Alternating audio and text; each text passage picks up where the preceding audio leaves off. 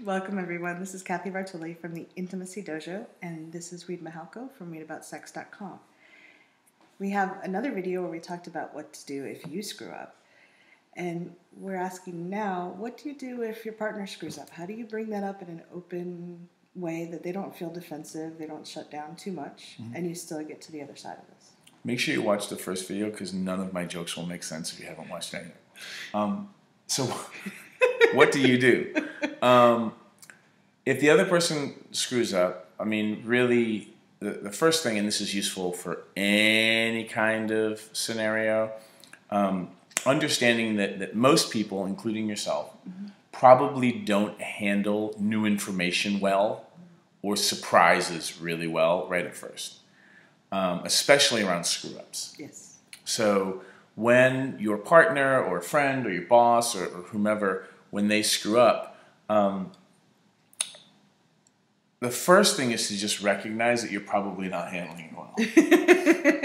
like have your wow, look at me freaking out, or look at me feeling enraged, or unfairly treated, or whatever that is. Like, get a lock on that, because that will often help you stay in your body and start to interrupt your pattern. Yeah, if you're beating yourself up or blaming yourself for trying to shut it down, it's going to come out sideways. Yeah. So get a grip on that. The next thing to do is thank your partner for sharing, for telling you in the first place, because Lord knows how many of us have had people not tell us things for months or weeks or whatever. Sometimes you can flip those two. When somebody gives you bad information, immediately thank them. Yeah. Because what it does is it jujitsus your brain a little bit, and oh, we're thanking them for bringing us this bad news. I'm not supposed to be so upset. And that's really useful. So figure out which one works better for you, and then stick to that routine. Because what you don't want to do is you don't want to flip out and basically take a bigger bucket of muck and toss it on the fan that is now spewing their shit. The shit has hit the fan, and now you go and you're like, oh yeah, well, here's my bucket. You don't want to do that. So thank them, get a lock on yourself that you're having an emotional reaction to new information. Breathe. And then what I do is I try to get as clear as I can what my concerns are, what are my fears and concerns, and what are my needs, and then what's my request. Yeah. So the other thing that does is it kind of keeps me in my thinking head. Not that you're trying to shut down your emotive body and push that stuff down, but basically if you're giving me bad information right now, it really helps me to figure out, to assess the situation. What are my concerns? What are my needs? What's my request?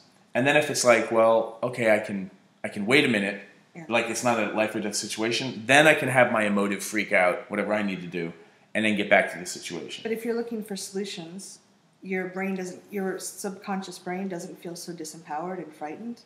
You do. There's solutions, there's requests, there's things I could do differently in the future, and you feel more empowered. Yeah, and some people don't work well going into fix-it mode immediately. Yeah. So that's why I do concerns, needs, then requests.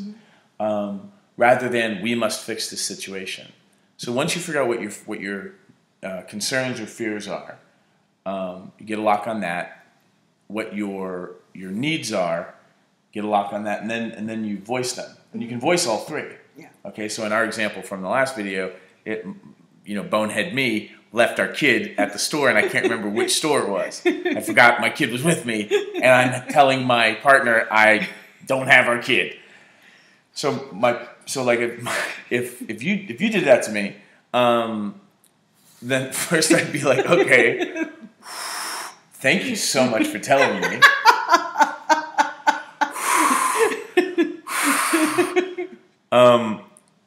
The fruit of my loins is somewhere in the city. Okay, what are my concerns? Our son is already dead. Yeah. It would be really frightening. Yeah. Or mentally scarred, or being taken advantage of by some nefarious character. We will never find him or her. They will be mentally handicapped for the rest of their life by this traumatic experience. I will go to jail because I'm about to kill you for being such a bonehead. and I will never be able to trust you again. Like, let's say those are my concerns and fears. My needs is I need you to find my freaking son. I need to feel like I am somehow taking action and empowered in this situation, which I did not create. I eventually need to locate our child and make sure that they're well. And then I need you to apologize, and I need to know from you somehow I can count on you that this will not happen again. Right. I need some sort of reassurance. And that's going to be up to you to figure that out. Yeah.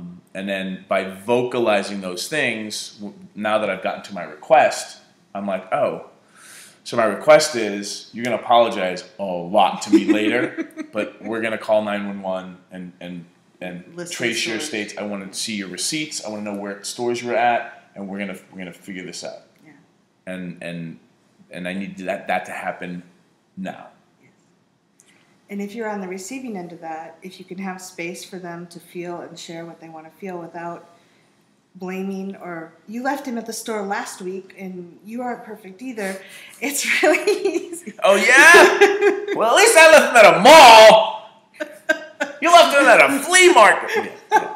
It's really easy for it to get the blame and bring up things from 10 years ago and try to justify, when if you can just have space for the other person, it de-escalates the situation and gets to resolution a lot faster. Yep. There you go. Yeah. Like, go find my kid!